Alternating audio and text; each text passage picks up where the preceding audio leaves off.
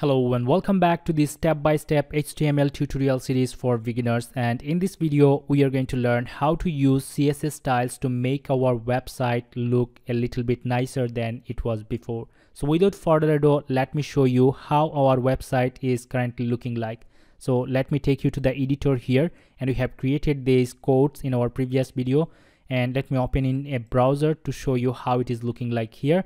So if you want to start from the scratch, I have got the playlist here. I'm going to attach the link into the video description so that you will be able to start from the beginning. All right, so here we are going to use style attribute to make some changes. We are going to change the background color of this text. We are going to change the color of this text, and then we are going to change the whole body's background color. We are going to increase the text size. We are going to change the font family of these things, and finally we will give some alignment of this text so that they will be, instead of this left side, they could be in the middle center size or in the right side. So let me show you how to use the style attribute to make your website a little bit nicer than it was before.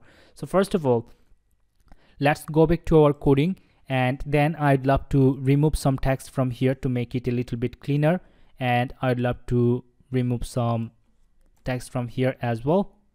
All right, and now let's save this document and let's see how it is looking like. Control save. Okay, and then if I just reload this page, now our web page is looking like this. Let's say I want to change the background color of this text. So how we could do that? Let's go back to this coding, and then here we have got tags. H1 tag started here and ended here. So whatever attribute we want to use, we have to use them into the starting tag of any element. Okay, so here is the starting tag. So we have to give a space here in between the angle brackets, and then we have to give the attribute. So we are going to use style attribute, which is a CSS style attribute, and after that we have to give equal, then double quotation, and then we have to give the property and the value in between these double quotations. For example, we want to change the background color of this text, so let's do this. Let's put the property here, which is background, and then color, background hyphen color, and then give a colon, and after that give the value. So we want our background color to be, let's say, red, and we have to then give to semicolon here, then save this file. Now if I just reload this page, just take a look, we have got a red background color. Now I want to change the color of this text to white to see how it is going to look like, and let's see if we can do this. So let's move back, and we'll be able to give as many properties as we want into one style attribute. So let's move on. We want to add another property here, and to close a property and value we have to use this semicolon. Always remember this one, and after that just give a space, and it will be all fine to use another property here. So let's use the property which is color to change the text color, which is currently black. Okay, the text color is black, but we want to change it to white. So let's do this. We have to write here color and then give colon, and after that we want to give like white and semicolon, then save this file. Now go back to the website, reload this page, just take a look, we have changed the background color and the text color here on this page. Now let's say I want this text size to be, let's say, 70 pixels. If we can increase the text size, so let's go back here, and then this text is in our h2 tag as it is here. So we have to give the style attribute here on this h2 tag, and again we have to start from the starting tag.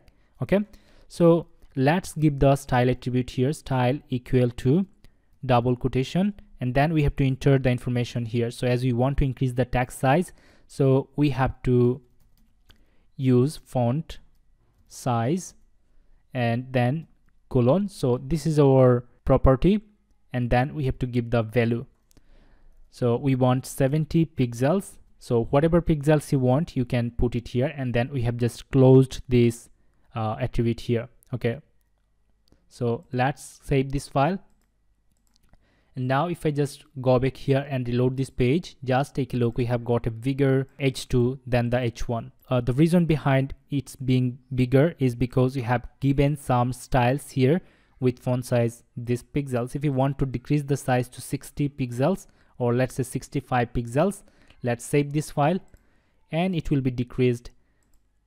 Just take a look here. Okay, so that's the process of using the style attributes to change background color, text color, and then change the sizing of the text.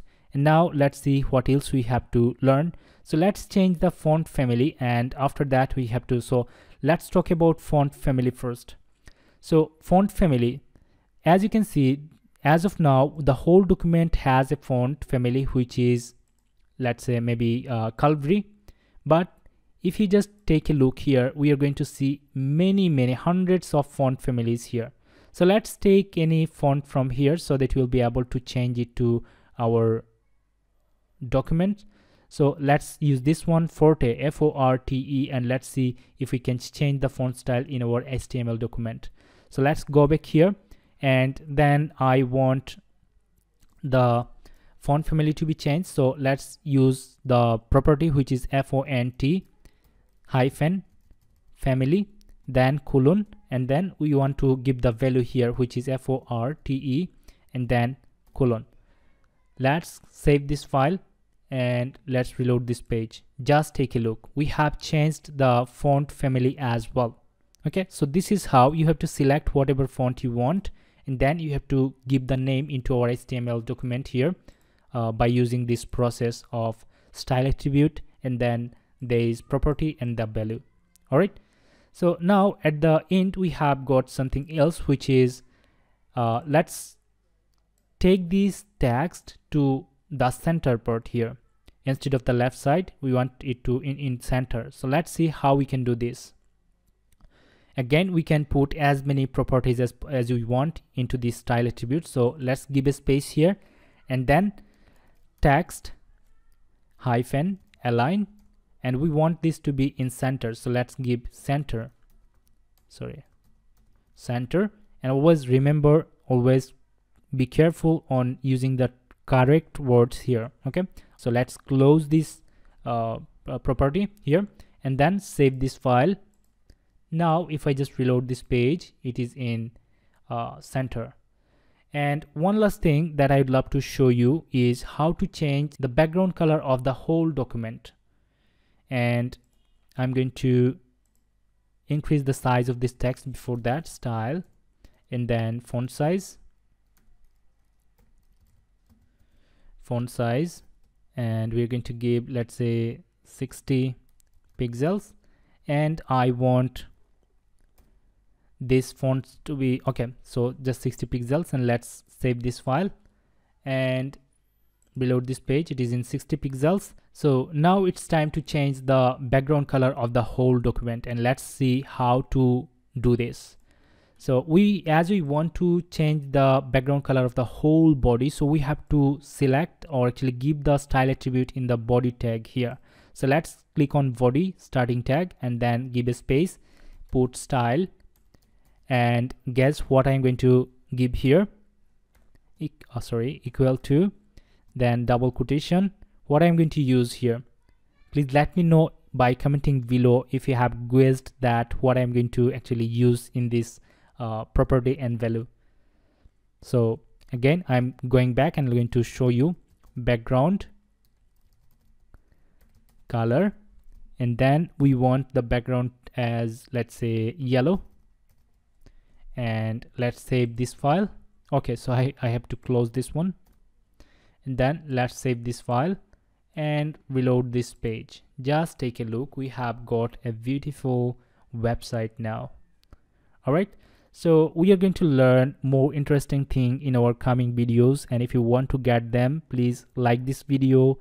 Let me know any questions if you have by commenting below, and also your opinion. And if you haven't yet subscribed to my channel, please subscribe and click on the bell icon to get notified on my future uploads. and please share this video to help your friends as well. Again, here we have got the playlist. If you have missed my previous videos, you can start from the beginning.